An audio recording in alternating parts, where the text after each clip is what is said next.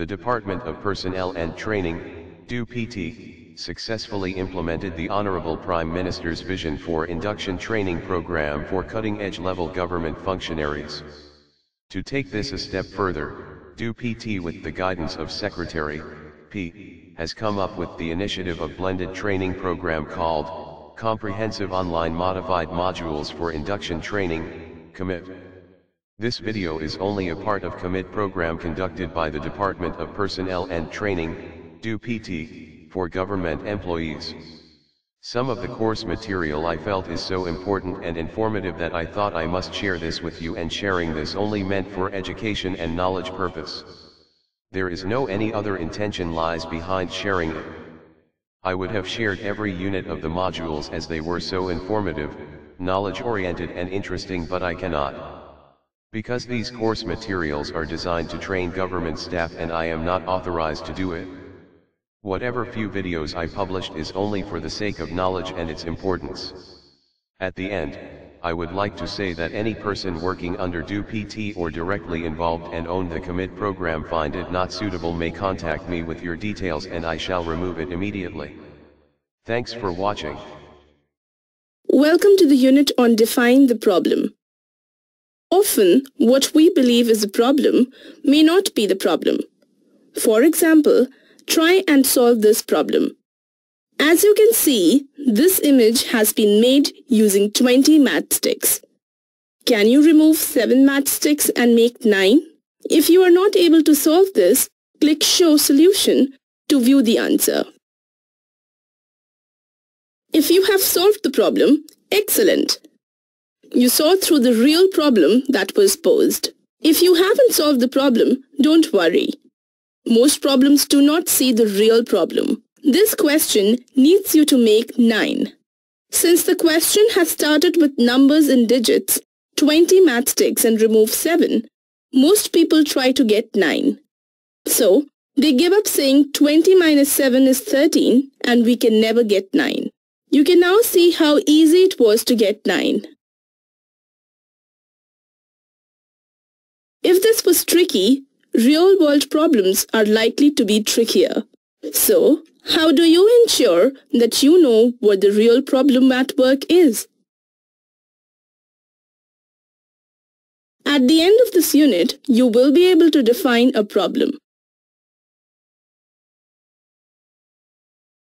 One way to understand a real problem is being able to describe the problem completely. You may use the tool called is-not matrix to describe a problem completely. In the case of is-not matrix, you ask questions such as, what is the problem? And immediately ask, what is not the problem? Once you get this contrast, you will be able to describe your problem better. Next you ask, where is the problem? And where is not the problem? This contrast will help you describe any geographical aspects of the problem. After you understand where is the problem or where is not the problem, you ask, when is the problem and when is not the problem? This contrast helps you identify any seasonal variations in the problem. Finally, you ask, who is the problem and who is not the problem?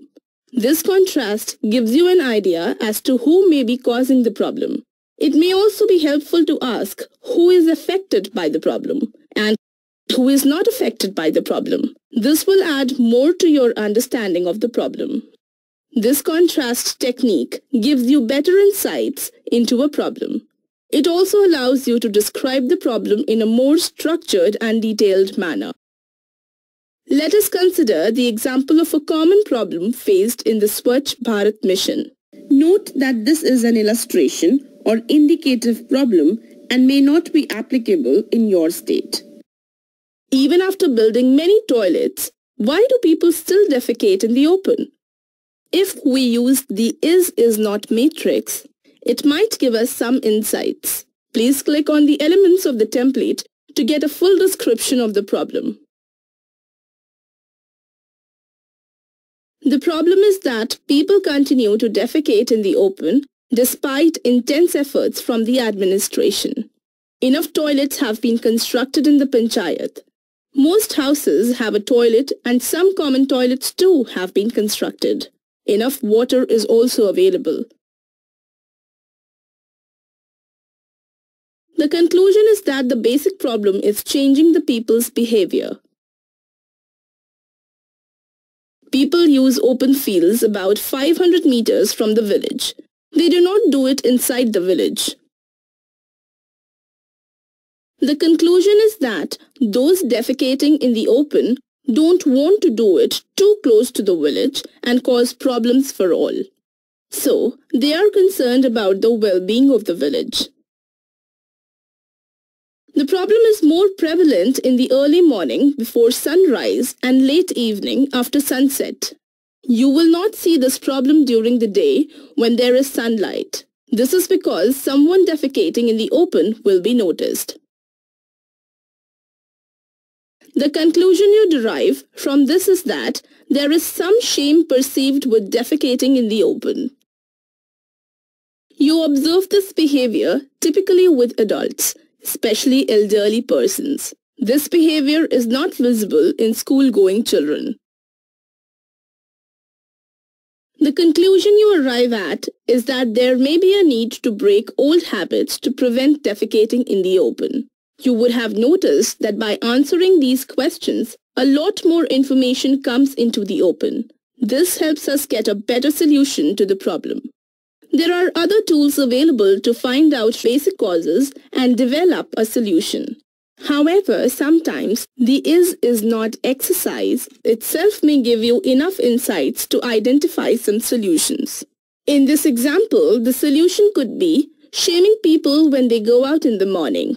Nigrani committees are common in most villages now. They could encourage children to pressurize parents and grandparents not to defecate in the open. In this example, the solution could be shaming people when they go out in the morning.